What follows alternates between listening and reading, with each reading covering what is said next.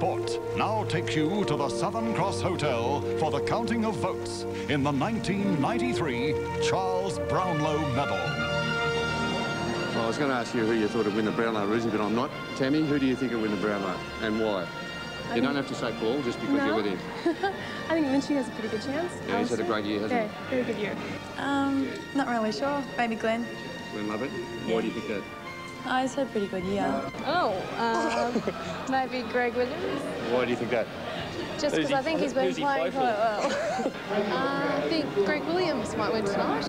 Wayne Carey, because I am employed by the club and I'm instructed to say that. I think Alistair Lynch's probably got a chance. Why do you think that? Apart from Glenn. Oh, Joe, naturally. Why? You don't have to say Joe just because you came with him. No, I honestly do believe yeah, it'd be Joe.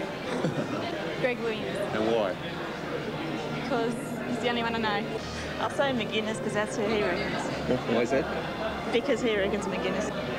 Wayne Carey, because he plays for North Melbourne. Fair income, no? Fair income, Greg Williams. And why? He's a damn good player. Good reason. Damn good. Welcome to the Southern Cross Hotel through the 7 network for the counting of votes for the 1993 Brownlow Medal. The medal's named after the former Geelong Football Club administrator Charles Brownlow, and a Geelong sentiment, Cargie Greaves won the very first in 1924. For almost 70 years, the greats of the game have been recognised on this night, and the game has changed and so has this presentation, but the honour remains the same. The AFL auditors, the international accounting firm KPMG Pete Marwick, have again supervised the removal of the votes cast by the umpires from the vault at Armagard, where they have accumulated throughout the season. KPMG Pete Marwick have satisfied themselves that the correct number of votes have been cast and that they were intact on removal from the vault. KPMG Pete Marwick partners Paul Shannon and Brian Jamieson are here tonight, and they've kept the votes under their scrutiny since the vault was opened early this evening. There's always speculation on this evening, always favourites, and tonight Greg Williams from Carlton, hoping to become only the 3rd man to win the Brownlow with different clubs. Also Wayne Carey, the North Melbourne captain, hoping to overcome the centre-half forward hoodoo. Alistair Lynch has been heavily backed from Fitzroy, a star at both ends of the ground. And Tony McGuinness, the Adelaide Rover, hoping to join Malcolm Blight and John Platten as winners of the Brownlow, who've already won the Magarey Medal. Will it be one of those 4 men or somebody else who takes Charlie home with them tonight? So we've come to the time of year. The coaches and players are gathered round here. The tension's high, the neckties are tight. All the weight will take Charlie home tonight. Has Diesel caught the umpire's eye?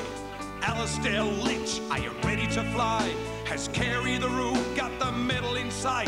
Will Modra the Crow fly Charlie home tonight? Who'll make a speech with a teardrop in his eye? Who'll take the medal that money just can't buy?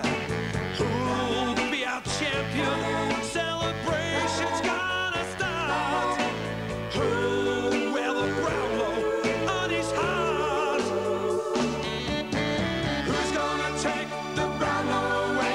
Which players won the ride?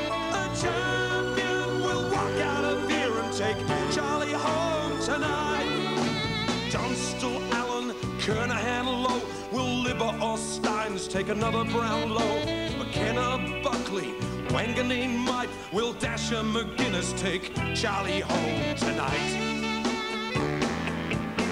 Who'll make a speech with a teardrop in his eye?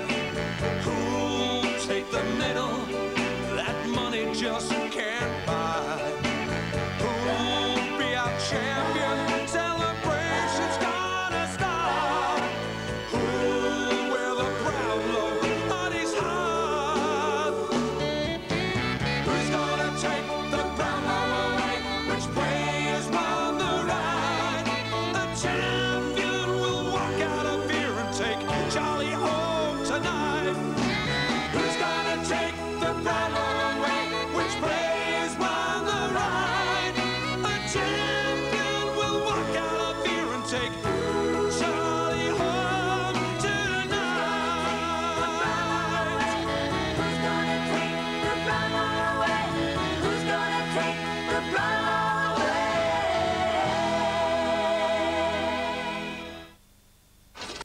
As we look at round one highlights. Nearly 60,000 fans kicked off